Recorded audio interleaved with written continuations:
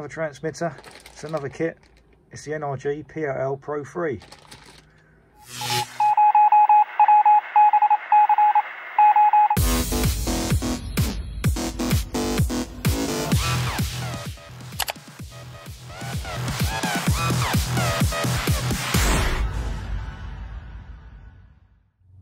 Hello YouTube, welcome back to another transmitter video. So as you just seen, we've got our PLL Pro 3. But over here, here's one I made many years ago. Well, probably about 15-20 years ago. Still works, but it's still a Pro 3, but there's a few slight differences. So let's have a look at the new one, build it up and see how we get on. Okay, so let's take a look at our kit.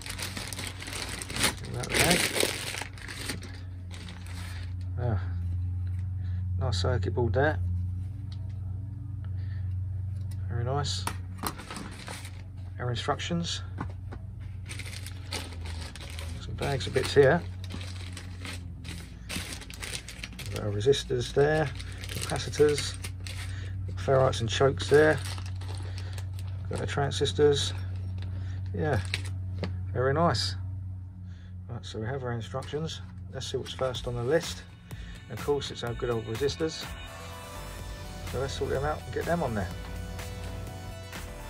Well, first of all, we need to find R1, which is 47R.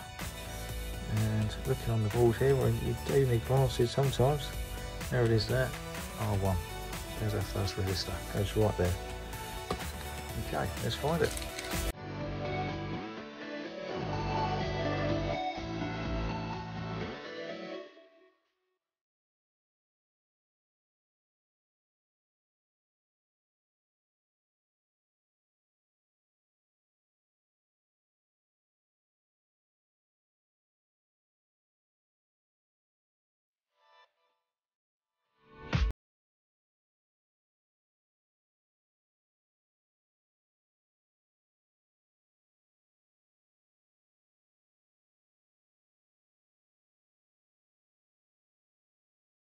Right, so finally we're on our last resistor. Let's get him on there. Now we've got to solder all that up. Yeah, let's get it soldered.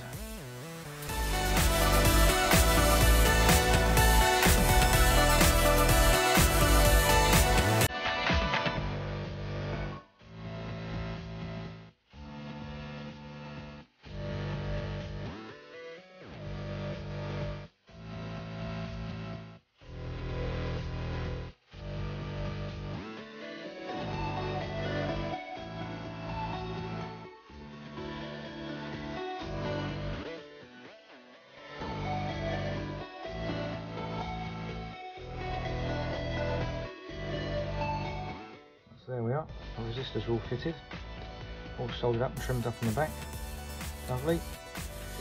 And there's quite a few to do, so we've ticked them off all the way along. But now we're ready to start on our capacitors. So let's start on them.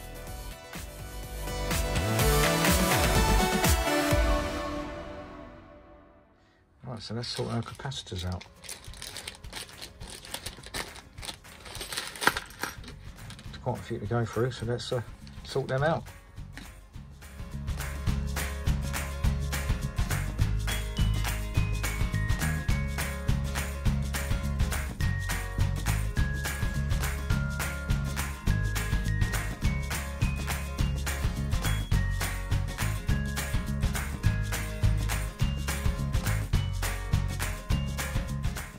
Right, so that's our capacitors all sorted out.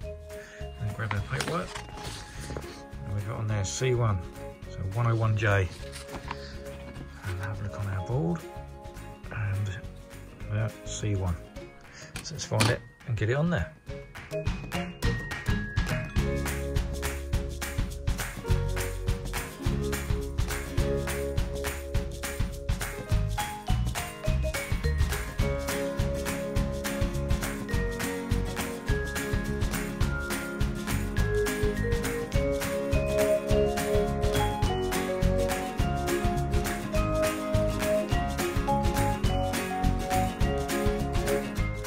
We're about halfway through on our capacitors now. There we are on there. I'm just going to solder all that up on the backs, get a bit messy on there, and then we'll carry on.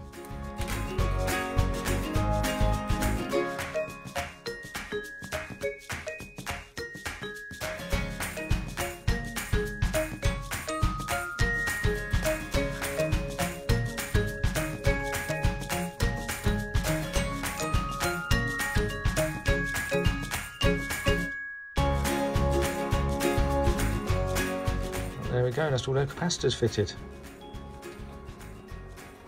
Lovely. Right, so next on there we have a purple trimmer and a variable resistor. There they are.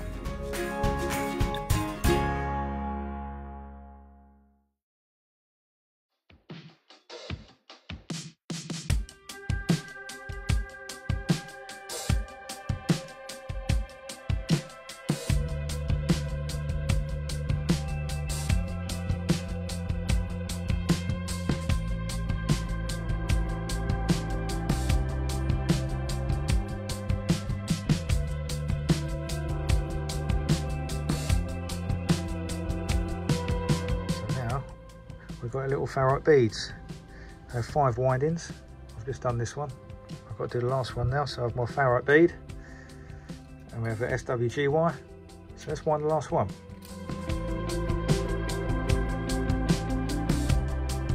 There we are.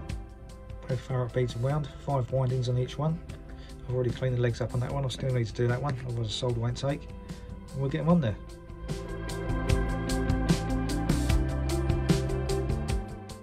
Ones that go on there and ones that go on there.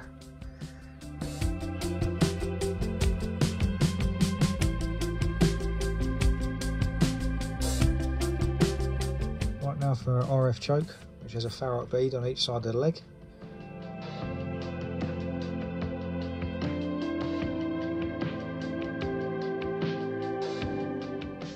Okay, so we've just got 2 more ferrites to go on, and that's them finished.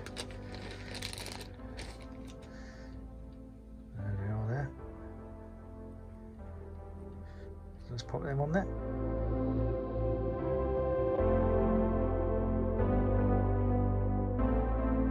Right, so now I think we're starting our diodes. There's a list of them there. I can see a few in the bag already. So we'll get them on there and make sure we get them around the right way.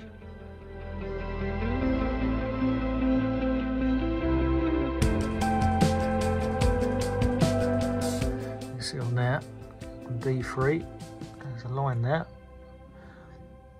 You can't get around, just look at the line on there. Perfect, let's get that on there. It's taken me right back building one of these. It's been years. Absolute years.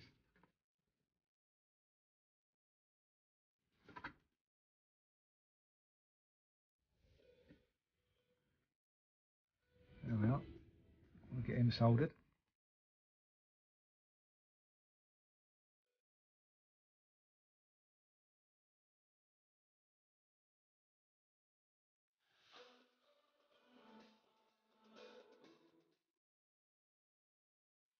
So we've got all our diodes on there. We're just going to get our LEDs on there now.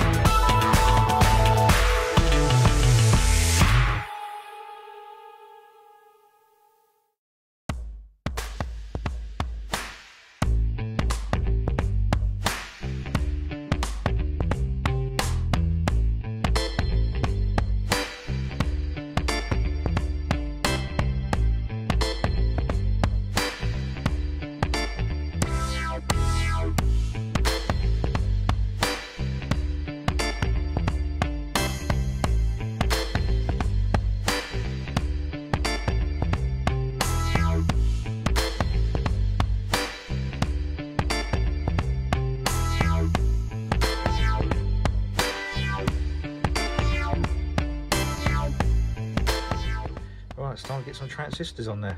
So I think there's about 4 different types here. So we'll sort through them and we'll get them on there.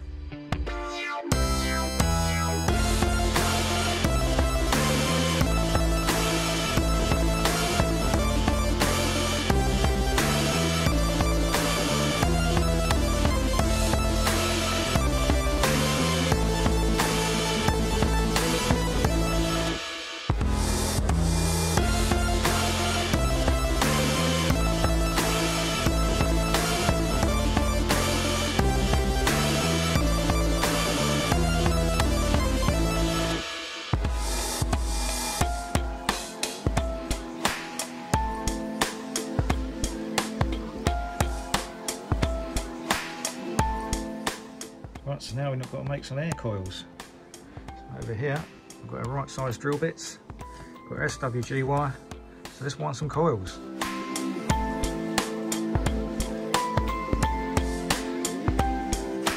Right, so there we go, all 11 coils are made, now it's time to get them on there.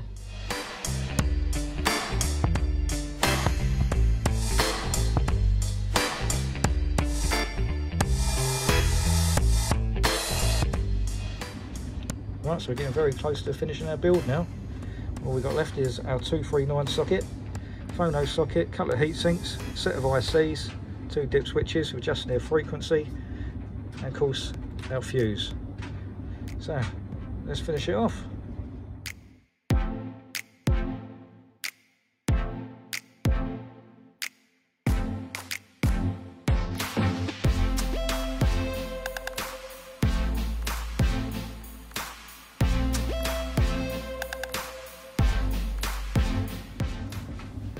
Let's get our dip switches on there.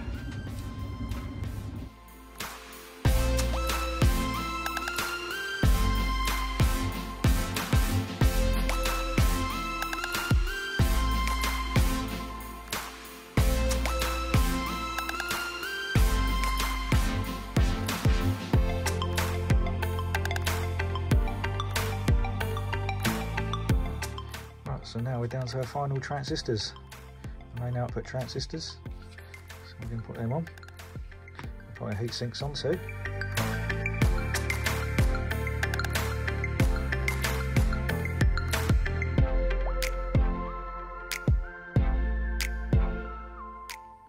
Right, so all we have left is our set of ICs. Let's get them on there, shall we? Right, there's 4 of our ICs on. They're a little bit fiddly, so I didn't bother filming it, because if you haven't already, you would have fallen asleep. But yeah, 1 more to go.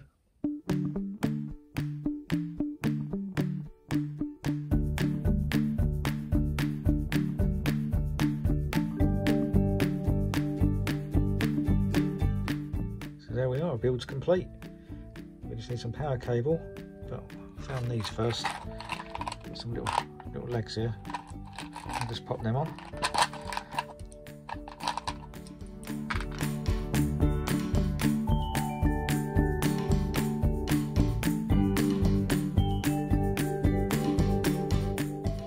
So let's get some power cable on there. So I've got a bit of wire around, I'm going to strip a bit of that off and then go straight to the plus and minus there.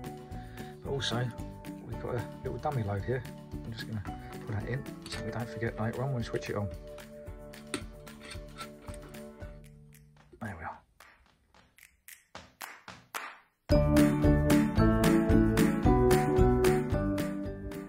So we finished our build of the NRG Pro 3. Now we need to set our frequency on these 2 switches here. Now we've got a frequency lookup chart.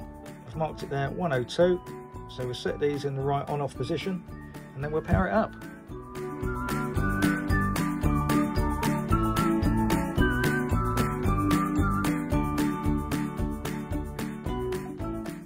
Okay, so we'll wind up to the power supply now. We've got a little dummy load in there and we've got a little jumper pin here we're going to take out. So it operates on low power. With that in, we should see an output of about 4 watts, but we'll test that out in a bit. Okay, let's switch it on. So we've got a red LED on this, we've got our 12 volts coming in, and we've also got a red LED on here, so we're not locked on frequency. You won't see any RF output until this green LED's on here when you're locked on. So we need to adjust VC1 here until this flashes on. So we need to turn this very slowly. There we are, doesn't take much at all. Okay, so we're locked on frequency now. Let's get our frequency counter. So there we are, it is working. Pretty much 102, not bad. So we'll wire this up to a power meter now and see what it's doing.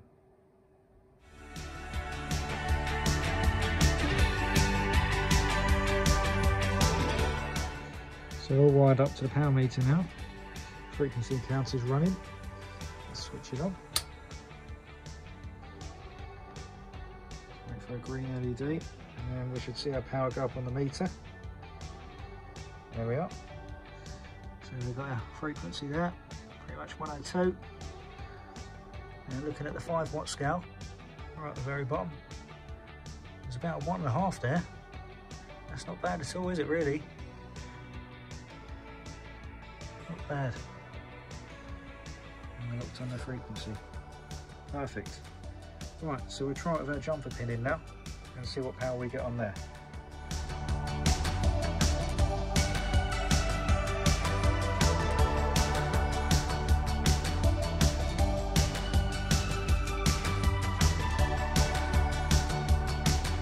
Right, so our jumper pin's fitted. Switch it back on. And locked up. For the power, there we go. So now we're doing just under 4.5 watts. That's not bad, is it? Not bad at all.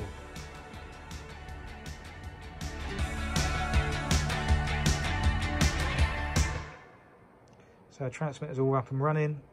Back on our low power setting, putting out about 1.5 watts. We're all wired up to my laptop now, test the audio. So I push play on here, we should hear the audio.